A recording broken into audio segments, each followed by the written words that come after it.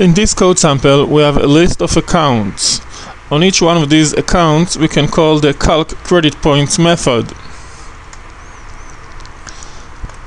The calc parallel calls the calc credit points on each one of the accounts parallelly.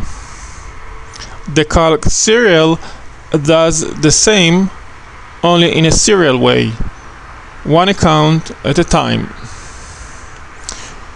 We can call a specific function parallelly when using the for static method defined in Parallel, a new class that .NET 4 introduced. Let's see how does it work.